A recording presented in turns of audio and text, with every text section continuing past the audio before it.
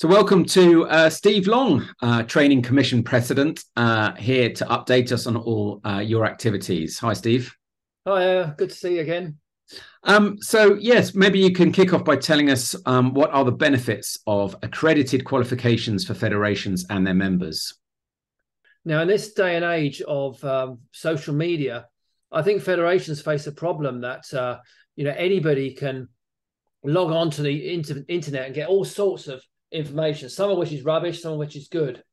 And what clubs and federations do is provide leadership and that whole quality assurance. So what we do with our with the training label is very similar to what the safety label does. It shows that if somebody claims to be an instructor or a leader, that they actually have been tested by their peers and against a standard.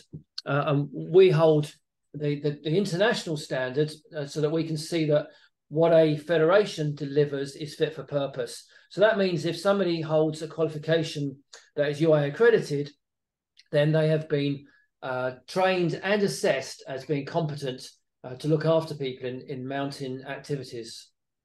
How can people see which qualifications have been accredited? Well, we've been working now for the last few years on a database. It did take longer than we expected because it's actually quite complex. But I'm pretty confident we should be able to demonstrate it at the General Assembly. It's now pretty well good to go.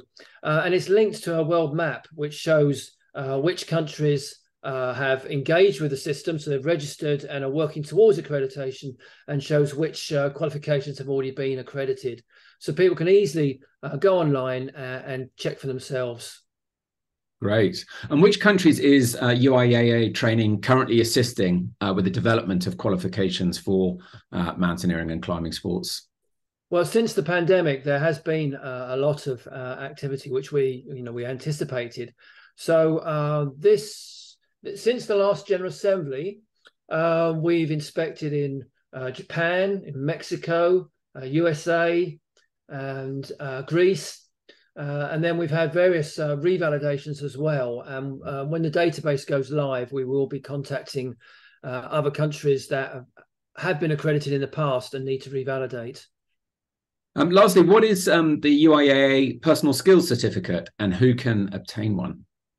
Well, I think this is our most exciting development. It's certainly been very popular in Hong Kong, where thousands of people have been accredited already with this system.